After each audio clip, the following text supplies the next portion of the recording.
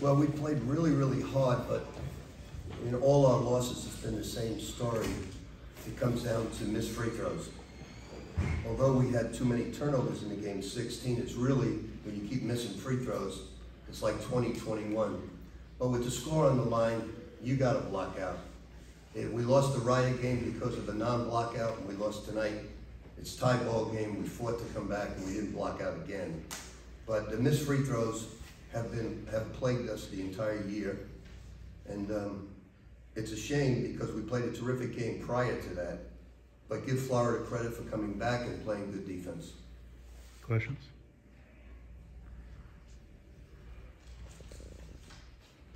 Coach, you tweeted a picture earlier about Billy down in the court. Can you just maybe give us a little more background on what that meant to you to see his name on the court for the first time? I think I've seen it on TV many times. You know, I think sometimes the Hall of Fame could be a little political, but look, there are only 6 guys in the history of basketball that have won back-to-back championships. And think about this, not only did he win back-to-back championships, the first year, I don't even think he was picked to finish in the top 5 or 6. He was a great player. He carried a very average team on his back to a Final Four. So he's a great player.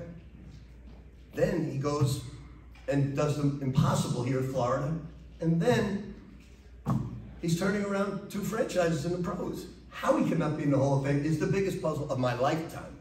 So I'm very proud of that. I didn't answer your question too well, but, no, you did. But he should be in the Hall of Fame without question. He should have been there years ago.